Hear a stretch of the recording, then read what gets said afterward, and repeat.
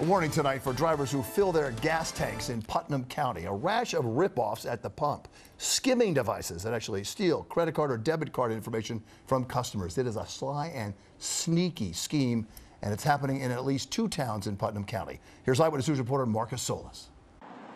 A fill-up at the pump, and Fred Manger is paying attention, on the lookout for any suspicious devices. Always check, even the ATM machines when I go to banks. Because you never know what's going to happen when it's going to happen, because people just don't have the right intentions. He's ahead of the curve. The Putnam County Sheriff is warning residents to be vigilant after credit card skimmers similar to this were found at 2 locations over the last 3 weeks. Both were discovered at gas stations, one in the town of Southeast, the other in Philipstown.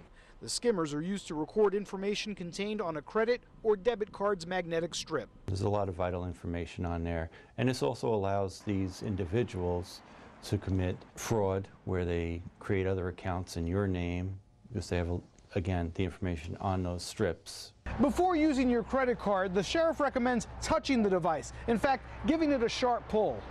The people that are putting these devices on are using basic 2-sided tape. The device is going to move, it's going to shift.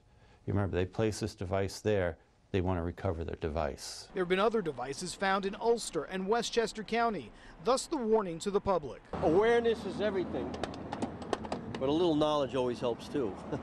To avoid being scammed by a skimmer.